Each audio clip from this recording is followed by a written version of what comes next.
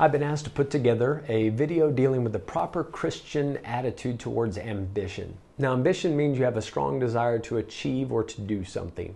And I believe the person who asked this is asking more of a secular type of ambition.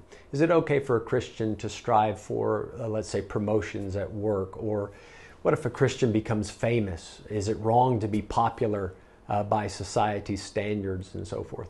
And the Bible does have plenty to say about this, actually, as it pertains to your status in life. Paul says in 1 Corinthians 7, in verse 21, if you're called being a servant, care not for it, but if you can be made free, use it rather.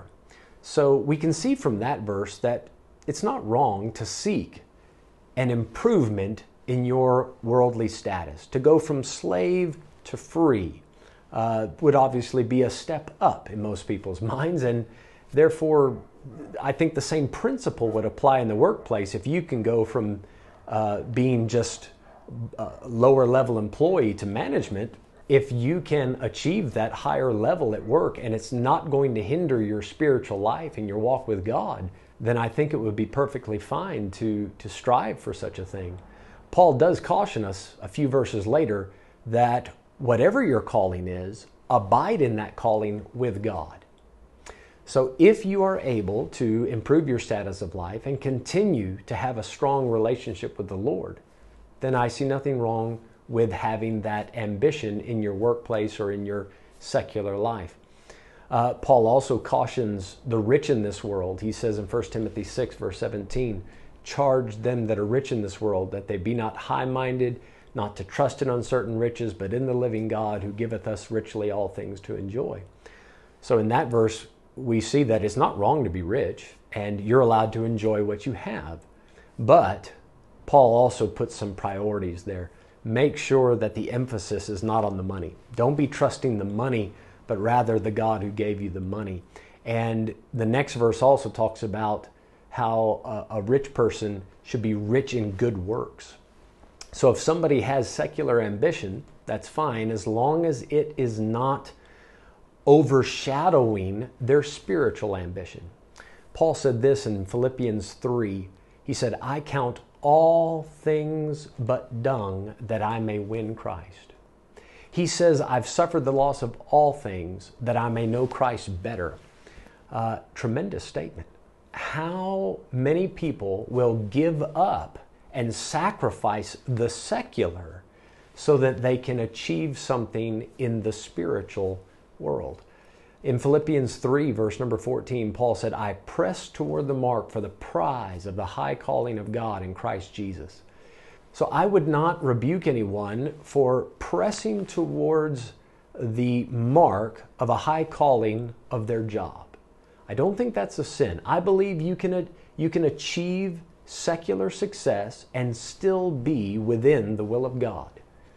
But if you have to sacrifice something in your spiritual life, if you have to give up a strong walk with God in order to achieve that secular greatness, I think you're making a mistake. I think the priorities are out of balance. I believe that a Christian ought to be pressing toward the prize of the high calling of God in Christ Jesus. That should be first and foremost in his or her heart before any thoughts of secular success. Jesus gave us a parable about the sower sowing seeds, and some of those seeds fell on the ground and began to bring forth fruit, but thorns sprung up and choked that potential fruit. It choked what was growing, and no fruit came of it. And when Jesus interpreted that parable, he said it's the cares of this world. It's the lust of other things. It's the pleasures of this life.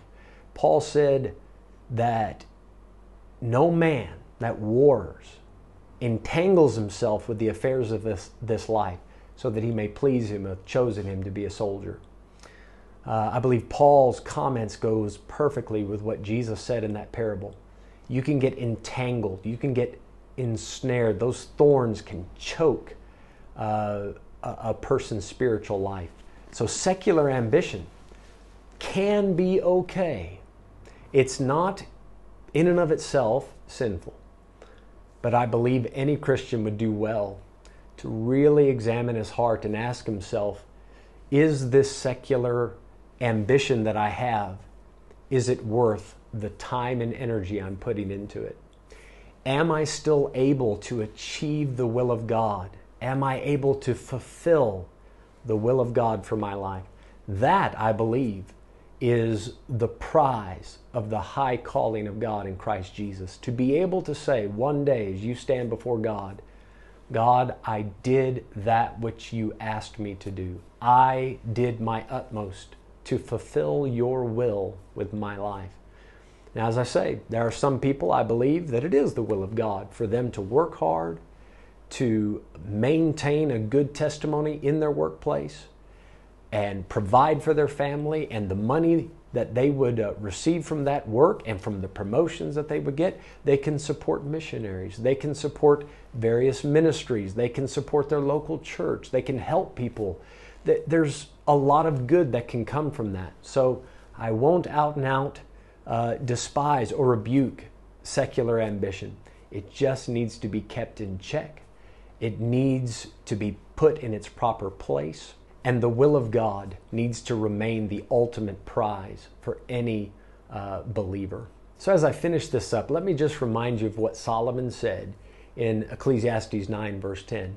He said, "Whatsoever thy hand findeth to do, do it with thy might." So if God has blessed you with a job, do the very best you can at it.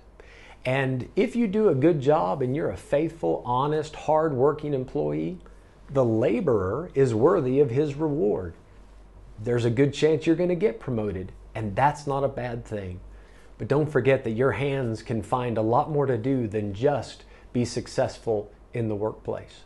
There's a lot of things your hands can do for Christ. So whatever your ambitions might be, just be sure that you're making a greater effort and have a greater desire to do something for God than for yourself. If this video has helped, you can click the like button. If you'd like to follow along with our Bible Q&A vlog, you can click subscribe. Feel free to leave a Bible question in the comment section below or visit us on our Facebook page, Bible Baptist Church of Potch. And if you live in town, we'd like to invite you to one of our services, and we hope to see you soon. May God bless and have a great day further.